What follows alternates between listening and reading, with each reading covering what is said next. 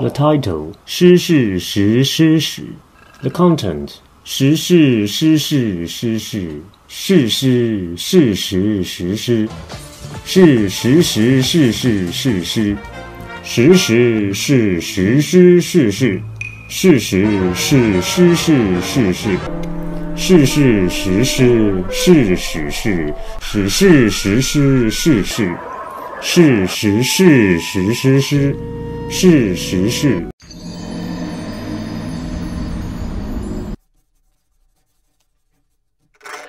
是诗是实实诗是实实是是是诗。Of course. What most people don't know is how close the ancient Chinese written language came to extinction. The chaos of the century of humiliation was the cause of contemplation for the generation of foreign-taught intellectuals who would be tasked with the gargantuan mission of saving their civilization from collapse.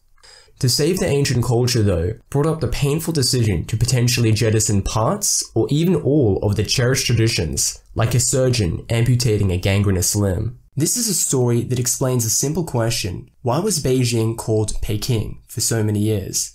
What on the surface seems like a rudimentary difference in semantics between different cultures is in fact the story of a nation's struggle for the survival of its identity. As is the case with history time over, the failure to resist one's conquerors led to the losing of the right to use one's own mother tongue. In the case of China during the century of humiliation, however, physical conquest was only one aspect of the decline of Chinese civilization. Subjugation by its conquerors would bring to surface the painfully obvious redundancies of Chinese culture to the surface for all to see. And this redundancy, the subject of the video, is the Chinese language itself. As a non-Chinese who studied Mandarin for a decade and attended a Chinese university, I sometimes feel like I've wasted my life. Every single day when I read the newspaper, I see a character I have never encountered before in my 10 years of study, only to never see that character ever again. With 144,000 officially recognized characters, it's almost impossible to believe there was actually a time where Chinese was even harder. So much harder, in fact, so impossible for the average Chinese person to learn that they almost got rid of it entirely.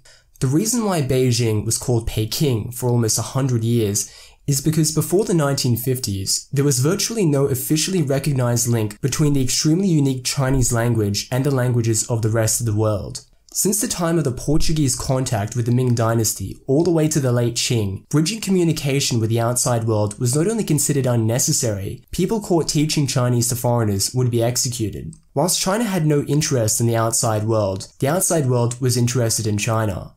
From the early Jesuit missionaries to the Dutch traders, then the imperial powers of the 18th and 19th century, the European nations since time of first contact have painstakingly tried to crack the code of the Chinese language for hundreds of years.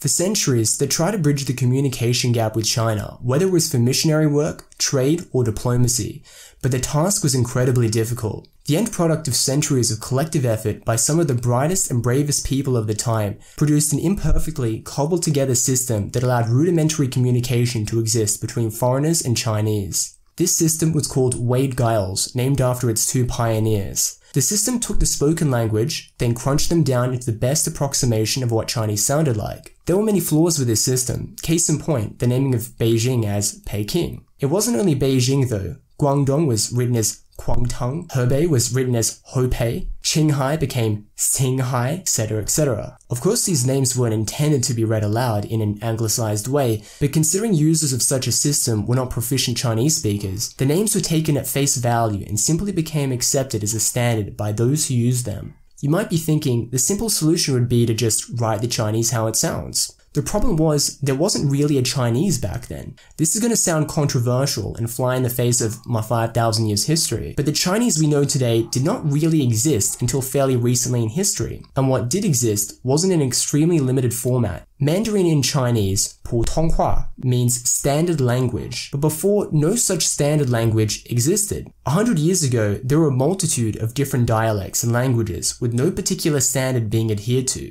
This is partially reflected still to this day, where 20% of the population are still unable to speak Mandarin. The standard Mandarin that is spoken today is one of the many minority Chinese dialects that have existed throughout millennia. This particular variant, however, is the native dialect of Beijing, which has mostly served as the capital since the Mongol occupation, giving it precedent over the other language groups. The language of the capital would proliferate in China throughout the centuries, only to calcify into unintelligible variants that could be considered languages in their own right. The Mandarin, that would become the standard we know today, was a language exclusively used by the ruling elite of the Qing dynasty. This variation of Beijing Mandarin would probably have been unintelligible to the average person on the streets, as it was the language for officials, hence the name given to it, Guanhua, official language. This official language, that would be the predominant language of today, was almost exclusively used by the minority ruling elite of Confucian scholars, the dynastic elite, and the courtesans.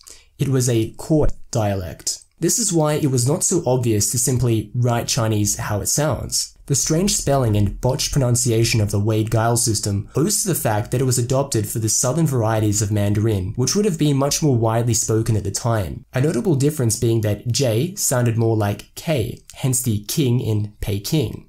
The vast internal difference in pronunciation and language was a great cause of disunity and inefficiency. John Quincy Adams, observing the First Opium War, noted, quote, that the fight was not over chests of opium and unfair trade, but words and their meanings. If China couldn't communicate with the rest of the world, it was because China was also struggling to communicate within its borders, end quote. Adams is referring to the failure of communication between the Qing and the British that led to the breakdown of diplomacy. Certain concepts were not translatable at the time, such as rights and sovereignty, and within the country itself, people of the North could not communicate with people of the South. The problem of language was not exclusive to speech, but also written text. As I mentioned, there were 144,000 officially recognized Chinese characters. The world was increasingly connected by telegraphy, print media, and standardized forms of communication, made to suit a 26-letter phonetic alphabet. The inability to engage diplomatically with foreign nations, to join the global trade network, and to receive the latest technological and scientific updates would be like an ox cart trying to race a train. Failure to hand-fist all those characters into an intelligible format for outsiders to read would ultimately lead to the death of their civilization. This was a great horror to the intellectuals of the 19th century, who were split down the middle between reforming the language and ending it entirely. Of the latter group, a large heap of the blame for the degeneration of civilization was placed on the inefficiencies of the language, to such an extent that it was seen as some kind of curse. Jing Su, in the book Kingdom of Characters, writes, quote, even learning the Chinese script, some Chinese educators soon worried it would wreak havoc on the body. Fanned by the recent introduction of Western anatomy, especially the brain and the nervous system, people began to fear that long-term exposure to rote learning made one lose intelligence. The fear of mental exhaustion soon created a mass market for health remedies like Dr. Yale's A-Law Brain Tonic and Dr. Williams' Pink Pill for Pale People for anyone from students to businessmen. Peddled by a marketing genius, Huang Chujiu of Shanghai, A-Law Brain Tonic, which came with the English name of Yale because Huang thought a foreign name made it more fancy, was a sensational bestseller across the country and was still available for purchase in certain back-alley pharmacies until recent times. End quote. Along with the introduction of foreign concepts like Western anatomy, also came the penetration of political ideas, many of them radical in nature. The burden of saving society lay on the freshly foreign-educated Chinese students returning home, and many of them returned with ideas such as Marxism, anarchism, and Esperantism. For the Marxists, the characters are a symbol of China's class struggle, where only the privileged can afford to spend upwards of a decade immersed in the Confucian classics in order to learn to read and write. The anarchists were similar in sentiment in that they believed true reform could only take place if the traditional culture was overthrown entirely. A smaller and less well-known group, the Esperantists, espoused the use of a new made-up international language called Esperanto, which they believed would one day become the world language, owing to it being specifically designed for the purpose of being learnable for any person of any background. These groups would play a critical role in the reformation of the language in the 20th century. Ultimately, they were correct. The length it takes to become proficient in written Chinese makes it so any peasant with an average lifespan of 27 would not want to waste half their precious life learning the language. As such, the privilege falls on the elite class who would spend the rest of their life pursuing this niche skill, and under their helm, the language would continue to develop, making literacy increasingly complex for the average person. There was a conservative pushback against this elimination of Chinese characters though. Of the foreign educated intellectuals, there were those that returned with notions of nationalism, those that had ingratiated themselves with the secret societies, but also those of more traditional Confucian upbringings who wanted change, but also wanted to preserve China's cultural legacy. The rivalry between these groups is a story that would shape the destiny of China and continues to play out to this day. The journey to turning Peking back into Beijing was a grueling journey built on the backs of the collective efforts of dedicated patriots who wanted to see the restoration of their country's glory. One of these patriots was named Wang Zhao. Wang Zhao is almost forgotten, and the retelling of his harrowing account to save the Chinese language gets a footnote in history at best. So I'm gonna retell his story to give him the honor he deserves. Wang Zhao is the grandson of a famous horse archer general who fought against the British during the Opium War and won the Chinese equivalent of the Iron Cross. That's right, a horse archer fighting against cannons and muskets. That actually happened. He was of a line of fiercely dedicated Confucian ministers, but unlike his grandfather, Wang would take up the pen instead of the sword, and his life's mission was to reform the Chinese language by making the very first Chinese alphabet. Wang Zhao served as the chief minister of rites in the Qing court, and he, along with others, convinced the young, open-minded Guangxu emperor to embark on a major campaign of modernization and self-strengthening. This was a period known as the 100 Days Reform. The reform was thwarted by the powerful conservative faction led by the emperor's aunt, Emperor Dowager Cixi, owing to the fact that such reforms would make the bloated bureaucracy redundant and Cixi's grip over her niece's power would be diminished. As such, a sizable crop of China's reformist-minded intelligentsia were executed or imprisoned, sealing the fate of the crumbling empire. Not Wang Zhao though. Seeing his comrades tortured to death for trying to save the country, he escaped to Japan where he doubled his efforts to save the Chinese language. After years of mingling with the Chinese intellectuals in Japan and forming his new Mandarin alphabet, Wang would embark on the dangerous mission of returning back to China as a wanted criminal. Disguised as a Buddhist monk, carrying a staff in one hand and his life's work on a piece of rice paper in his pocket, he lived life disguised as an unwashed monk, making his way barefoot from Nanjing to Beijing to bring his work to the right people. Only traveling by night and on less traveled roads, this educated imperial scholar experienced firsthand the effects of ignorance on the peasantry.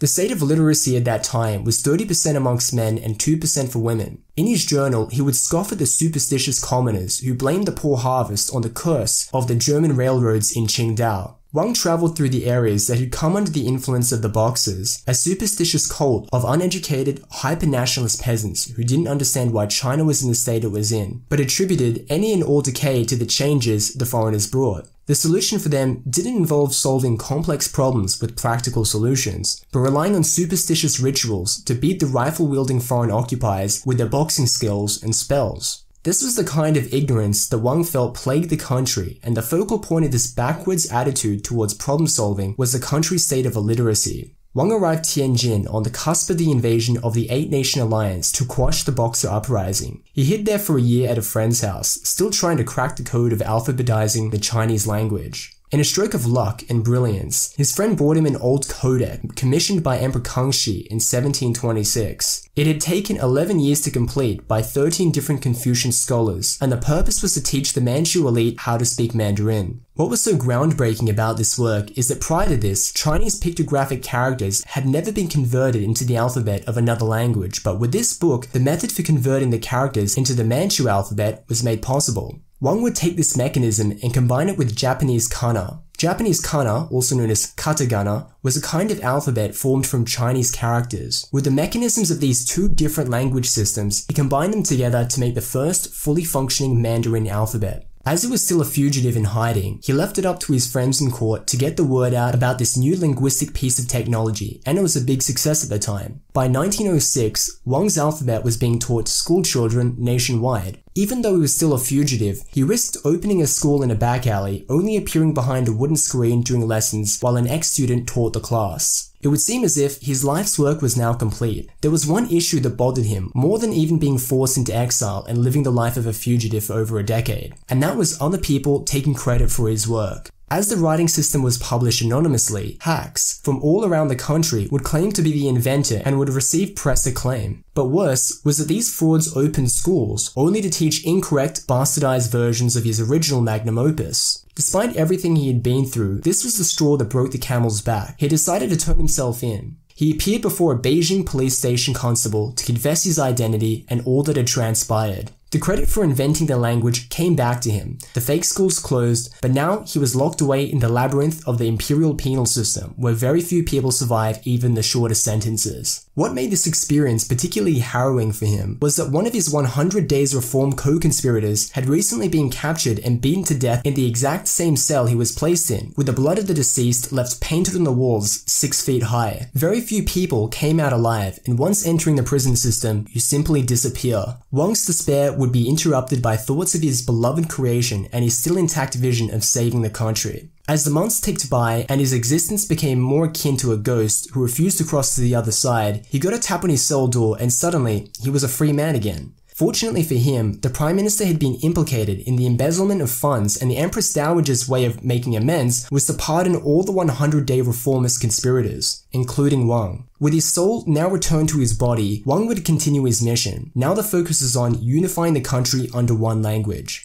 As a staunch Confucian scholar, promoting anything but the official language is analogous to blasphemy, and without proper guidance, China's fate was likely balkanization and fragmentation under linguistic lines. Wang would get his shot in 1912, just after the overthrowing of the Qing. He was invited to join a conference called the Commission on the Unification of Pronunciation, which aimed to finally set in stone which language was going to be spoke. Rather than just being a gathering of intellectuals to calmly discuss China's linguistic future, it was an arena for die-hard patriot intellectuals just like Wang to battle it out with each other to ensure the survival of their own mother tongue. There could only be one winner in this deathmatch. One language would survive, all the others will die in good time. A conference that's impact is still felt to this day. The delegates, or should I call them contestants, came from all around China to promote the use of their own language in favor of everyone else's. There was the official language faction, aka Mandarin, led by Wang. Then there was the Sichuanese faction. Then there was New Xiang, Old Xiang, Wu, aka Shanghainese, Hakka, Min, Gan, and the list goes on. But standout favorites of the conference was in fact the Cantonese. Having had more delegates than everyone, their voting power was enough to make Cantonese the lingua franca for generations to come. It wasn't cut and dry though. Factions would compete with each other to win more votes by teaming up against a common rival, and as such, the conference became a free-for-all that would last for weeks on end. With no official end date for the conference, it dragged on and on, starting early in the morning and going past midnight with little breaks. Delegates would spend all day at the conference arguing and scheming against their competitors. If someone was to leave the conference, that person risked losing their voting power, and so a war of attrition was to decide China's linguistic fate. In the book, Kingdom of Characters, Jingsu outlines the atrocious conditions of the conference. With no one willing to voluntarily leave the conference and risk being taken advantage of by their peers, people stayed until they were too sick to continue.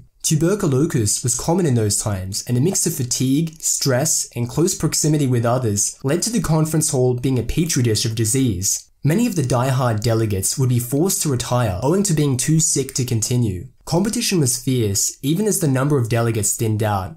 Wang, although spared from tuberculosis, was stricken with a severe case of hemorrhoids, owing to sitting down for weeks on end. For those who don't understand, Chinese furniture is about as comfortable as sitting on the pavement. Wang would write that his blood-soaked pants would seep blood down his legs that trickled out onto the floor of the hall. At this stage, it looked like the Cantonese were poised to win. But Wang was indignant. There's no way he would allow it. He organized his allies and some of the conference organizers to change how the votes were counted in order to balance the scales with the Cantonese. The conclusion to the conference would end in a bang, quote, Kingdom of Characters. His brute maneuvering came to a symbolic and literal climax when he rolled up his sleeves and physically chased the southern delegate out of the room. What set him off, ironically enough, was a dialectical inflection. The delegate had said the word rickshaw to a neighbor in his thick southern Wu dialect. To Wang's Mandarin ear, just a few seats over, it sounded awfully like he was calling Wang a son of a bitch. It was precisely to resolve this kind of verbal misunderstanding that had brought them together in the first place. Wang jumped out of his seat, tried to grab the delegate by his collar, and ran the poor man out of the hall. That episode was subsequently remembered as the most raucous exchange witnessed in the solemnly decorated halls of the ministry. The echoes of the escapee's scuttling footsteps drowned out by Wang's obscenities bouncing down the long corridors. The battered delegate was too intimidated to return, and Mandarin ultimately emerged as the truly viable sound pattern for the national phonetic alphabet. To this day, when asked, a southerner in Hong Kong or Guangdong will say, were it not for this fateful crossfire, Cantonese would have been chosen over Mandarin. The world would now be striving to master the varied intonations of southern China instead of crisp Beijing speak." End quote. And so it came to be that the language of China would thus be Mandarin. After a lifetime of battles, Wang retired and faded into obscurity, despite being responsible for changing the destiny of so many. The Mandarin alphabet he produced would be revised by others and will get the name Zhuyin. This is the second most used character input method used in Chinese and is mostly used in Taiwan now. Our journey is yet to end though, and there would be one more major change that would take place before Peking would become Beijing once again. This change wouldn't come from a scholar. It wouldn't even come from someone who could speak Mandarin. This person would embark on one of the most ambitious language reforms in history, and that man was Mao Zedong. For all his shortcomings, Mao was passionate about writing. His famed calligraphy proudly sits on the masthead of the country's official newspaper, the People's Daily, and his collection of calligraphy was auctioned off at a price of $500,000. Like the many hopeful reformists of the early 20th century, Mao came to the conclusion during his stint as an assistant at the Beijing University Library that the survival of the civilization hinged on language reform. Unlike the more conservative voices like Wang Zhao, who wished to keep the Chinese characters as intact as possible, Mao came under the influence of the radical student movement who wished to jettison Chinese characters altogether.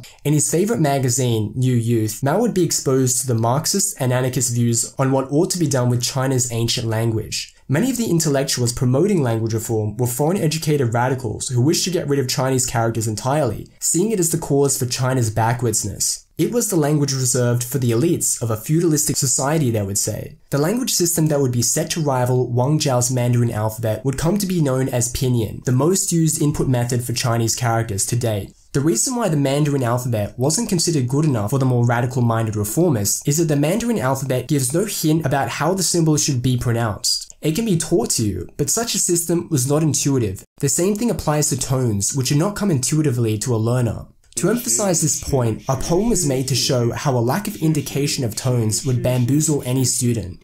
For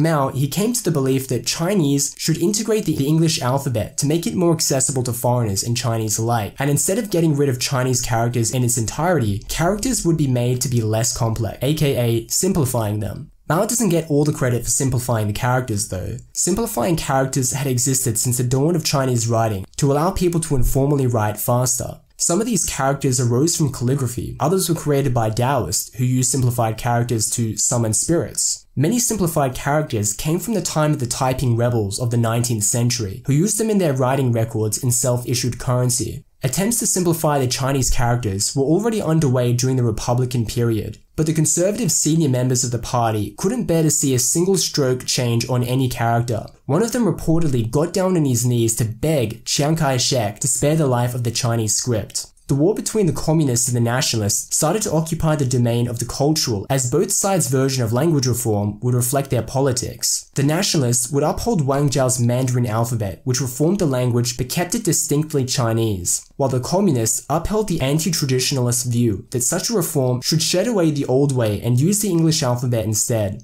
Both used their reasoning to try and win over the vast swathes of illiterate peasants to pick a side. Do you want the old China or do you want the new China? The final product of Pinyin came as a result of rigorous testing for over a decade. The original drafts of Pinyin included Russian Cyrillic characters, Arabic numerals, and even shapes. These proposals were sent out to tens of thousands of public citizens for critique in a rare display of Communist China's intellectual openness.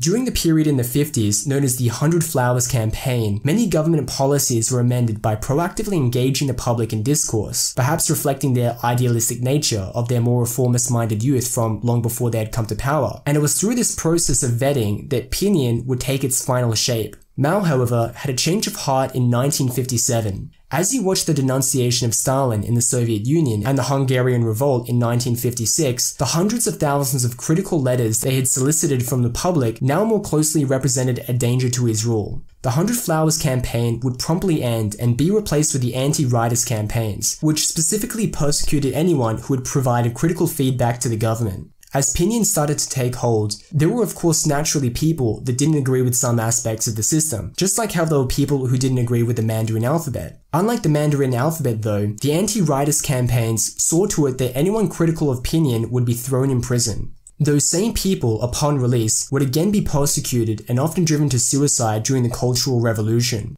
With the extermination of critical opposition to the system and being enforced by executive fiat, adoption was 100%, ensuring its place in history as an unchangeable monolith. The conclusion of the Civil War would only amplify this ongoing debate between the use of the Mandarin alphabet and pinyin on geographical lines, with Taiwan considering itself the old guard of Chinese culture, leaving characters unmolested and using the Mandarin alphabet, while the mainland would simplify their characters and use pinyin.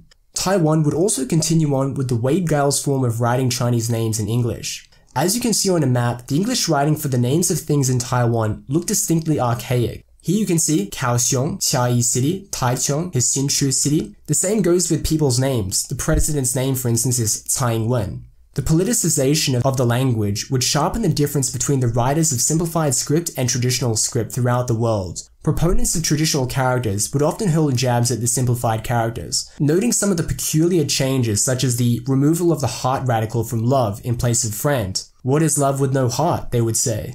Despite all the disagreements they have, the arguments they make against each other are purely arbitrary. Often simplification is chalked up to being a communist conspiracy to dumb down the public. But that's not true. The reality is, it's just an ongoing family feud that few people can comprehend. Alas, my friends, we finally arrive at the end, with Beijing Mandarin officially adopted as the language of the nation and pinyin being used to write the names of Chinese things. At last, Peking once again became Beijing. Thanks a lot for watching, guys. If you want to support this channel's sponsor, pick up a bottle of Dr. Alor's Brain Tonic using the link in the description below. Get 15% off and increase the size of your brain by 15%.